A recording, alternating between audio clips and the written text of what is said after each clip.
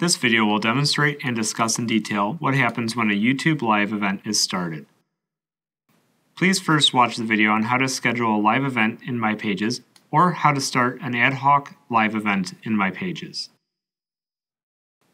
Please note that the live event won't begin until it has been manually started by clicking the Start Now button from the room's welcome page.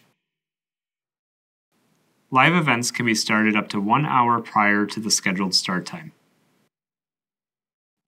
Once the event has been started, it'll take around 30 seconds for the connection from the room to YouTube to be established. Live video participants in the room will see a streaming indicator with the text Stream/Record active. This text will go away after a few seconds. However, the streaming indicator will remain on screen the entire time the live event is connected to notify participants that the event is being streamed or recorded. This icon cannot be removed from the room. The Stream/Record active text may appear when other participants join the room. This icon and text will not appear to the streaming session viewers on YouTube. Once the event is active and detected by My Pages, controls to pause and end the live event will appear. Please note that live events are not automatically terminated unless all parties disconnect from the call. A room owner will need to click on the End button for the live event to terminate the connection to YouTube.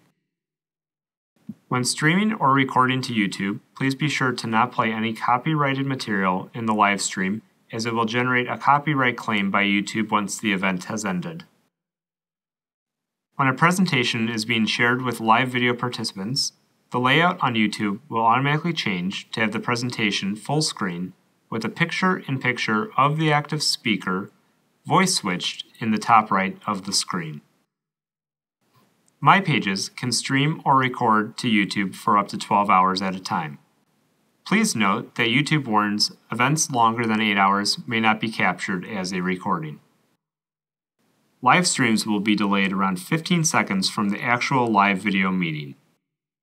This is due to time needed by YouTube's content delivery network to provide the live stream at multiple resolutions and to be available globally to viewers. All live events and recordings from My Pages are connected to YouTube in HD, meaning 720p, 30 frames per second. Streaming viewers on YouTube can use the DVR functionality of YouTube Live to time shift up to 4 hours when an event is live. YouTube is currently blocked in China, Iran, and West Korea. Once an event has ended, users can access the completed event by clicking Live Events and Recordings from the pull-down menu in the top right of the screen. There will be an overview of upcoming and past events. Upcoming events can be edited or deleted. Past events contain a link to share the recorded event.